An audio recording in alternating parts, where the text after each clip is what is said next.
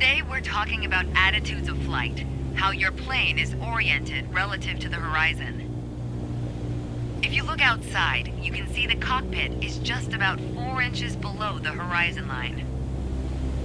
We're flying straight with a decent rate of speed. This is the cruise attitude. Let's see how it reads on your instruments. Take a look at the attitude indicator. As the name implies, it shows your current attitude. The white line is the horizon, with the sky above and the ground below. That orange element in the middle, aligned with the horizon, that's your plane. Just like we saw outside, our current attitude reads pretty much straight and level. Okay, now let's see how much power the engine's generating. Check your tachometer. Looks like we're pushing around 2,300 revolutions per minute. Combined, attitude and engine RPMs translate to aircraft performance. Which leads us to your airspeed indicator. Now, last but not least, check your altimeter. To figure out your altitude, you always want to read the small needle first. That's how many thousands of feet up you are. Then on to the big needle for the hundreds. With our current attitude and power output, we're holding a speed of 90 knots and a stable altitude of 6,000 feet. But that's about to change. Take the stick when you're ready. Pull back slightly on the yoke to raise the nose just above the horizon line.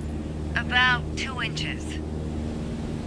Make sure you don't pitch up too much, or the angle will be too steep to create lift. And without enough lift, we'll stall. Alright, go full throttle and start climbing.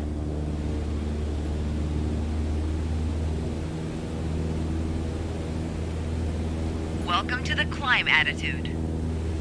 See how it shows up on your attitude indicator and tachometer?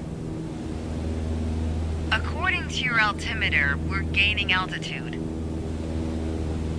But we're losing airspeed even at full throttle, proving you can't avoid basic physics while making a climb. Okay, before we go on, let's get back to a cruise attitude.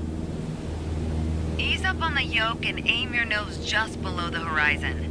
Then throttle back down to 2,300 RPMs. Nice job. We're now set up with the same attitude and power we had at the top of our lesson. Next up is the descent attitude. Start by reducing your RPMs to 1,800. Then drop the plane's nose a bit further below the horizon.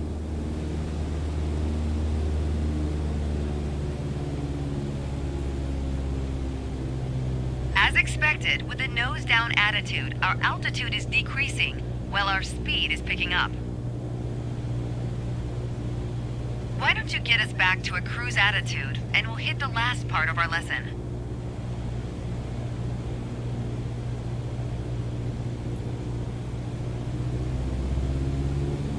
There we go.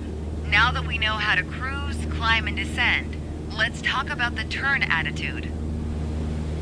Gently pull the yoke left or right to start rolling the plane. If you take a look outside, you can see how our attitude's changed, but you can also check your instruments for the details. As a general rule, you always want to keep your turns under 30 degrees. At the top of your attitude indicator, there's a series of notches representing 10 degrees each. Use them to control your roll. Notice the more you turn, the more you need to pull back on the yoke to maintain altitude. When you're rolling out, you'll need to do the opposite. Roll and push at the same time. The more you know about the main attitudes of flight, the closer you get to that pilot state of mind. So keep practicing, and whenever you're done, pass me the controls.